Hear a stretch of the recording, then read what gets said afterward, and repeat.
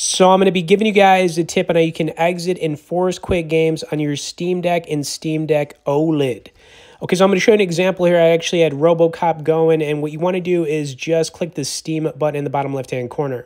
All right, when you click this, what you want to do next is click on your library, and it's going to pull up all your games. Now, I'm going to use RoboCop as my example game here, so what you want to do is click on whatever game's still running, and you're going to see this little X button right next to resume. So all I got to do here is click that you want to exit the game right there when you click the X button, and that's it. And like I said, if you have multiple games running, it's always good to close them out, because the more games you have running on your Steam Deck, the worse the performance is going to be on the other games. It just works like that on this, handheld gaming console. Anyways, I hope you guys enjoyed this quick tip. I would also like to point out you can get on our tech newsletter, where we send out one email a week on only the good stuff directly below in the description.